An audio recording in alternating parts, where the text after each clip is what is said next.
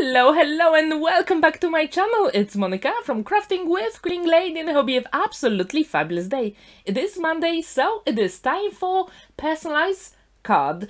In today's project I decided to use beautiful floral images from Box of Sunshine #1, and in the top right corner you can check my unboxing video. And I really love this box because it comes with variety of sentiments you can use for lots of different projects, also beautiful flowers, labels, hearts, and you can really stamp any sentiment if you want on these elements. You can fussy cut all those beautiful borders, leaves, flowers, literally anything. And the quality of this paper is absolutely amazing, and it is super smooth. Now you can see all those A4 size papers, and as you can see they are absolutely gorgeous. And they are perfect for any quick makes and also for variety of really complicated beautiful layered cards. If you haven't seen my video from Saturday where we did amazing video hop, the link is in the top right corner so you can check it out, and I really encourage you to do it because there is a prize if you watch all those videos and subscribe to all the channels taking part in the video hop. Now you can see all the elements I fussy cut from Box of Sunshine #1, and there are so many of them, and it's literally just one box. And what's really good about this kit that you can actually use it for any occasion.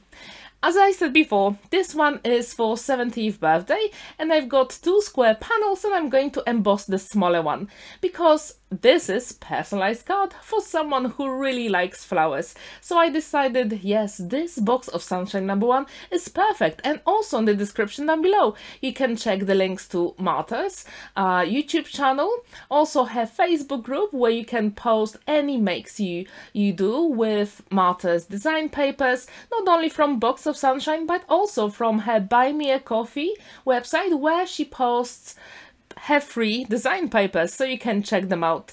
And I also left the link to her beautiful Box of Sunshine kits, which you can also check on her eBay account. Now, to add a little bit more interest to my personalized card, I decided to use a little bit of distress Oxide ink, and as you saw me before, I used scissors to distress all the edges because I really like that technique and it really gives that special interest for any card making. I really love it. Now it is time to start putting all those elements together, and I absolutely love that beautiful floral border, and I thought, yes, it is perfect with that beautiful floral circle and it will match all my elements beautifully. To adhere all my elements, as usual, I use my one and only liquid glue, magic glue, because when it dries clear. As you can see, I also have double-sided tape on the back of my card, and in the description down below I also left some links to all the products if you're interested. To add a little bit more interest, I decided to use gold ribbon, and later on I'm going to use gold card for the number of the birthday. So all my elements will match beautifully. I wonder, do you use ribbons in your card making? If you do, what's your preferred size? I really like those very narrow ribbons, but also I really like those wider ribbons, but I don't really use them that often. Now I'm going to assemble all my panels together, and as you saw me, I use my pokey tool to get rid of the backing of my double-sided tape, and now I'm going to put it on 6 by 6 inches card base. So super quick and simple. And what I really like about this card, all the colors match beautifully with my Distress Oxide, and the card was super quick and easy to make, and I had so much fun. So if you haven't used Marta's design papers, I really encourage you to check her Buy Me a Coffee website. Now I'm going to attach these elements, but I'm going to add a little bit of double-sided tape for extra dimension and interest. I'm pretty sure you don't really see it on the camera, but in real life it really makes a difference. And I wonder, do you use double-sided tape on your projects? If you do, which elements do you actually pop? Please let me know.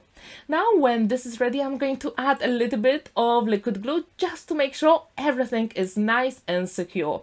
Super quick and simple. Now I'm going to die cut the numbers from Apple Blossom cutting die set, and as I said before, they are from gold card, so they will match my ribbon beautifully. I wonder, do you match your ribbons with your sentiments or numbers on your cards? If you do, what is your preferred color? I'm really curious. Now I'm going to add those beautiful 3D flowers, and I just couldn't resist. They are in the box of Sunshine #1 and they give so much dimension and interest to your projects. If you haven't seen those flowers, please check that beautiful box of Sunshine. To adhere those beautiful flowers, I decided to use 3D gel glue. You can also use any liquid glue and also hot glue if you want. However, I didn't want to wait to adhere all those flowers, that's why I used 3D gel coral glue. Now, our elements are ready, but it wouldn't be me if I didn't add a little bit more interest. So in this case, I created a tiny bow using the same ribbon, and again, I'm going to use a tiny bit of 3D gel glue, and yes, it is that time to add a few more gems for extra sparkle. And as you can see, I added a few of pinks and purples here. Please let me know about this card. If you like this video, give it a thumbs up and subscribe to my channel if you haven't already. Thank you so much for watching, and see you in my next video. Have a wonderful day and happy crafting. Bye for now!